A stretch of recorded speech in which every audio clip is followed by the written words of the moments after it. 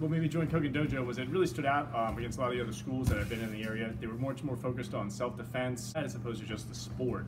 It was very clean, very, very friendly, very family-oriented, just an overall nice place to be with nice people.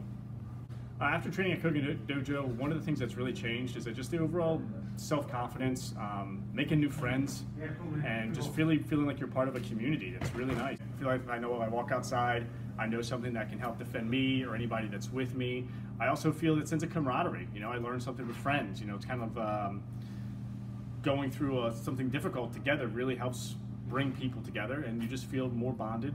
Every time I'm here, I learn something new, and just to see the same friends who I've made over the last year, it's fun. I look forward to it. Like I'm like, oh man, like I'm coming into class, like yes, like and I just get excited from every day. I know I got a chance to come train.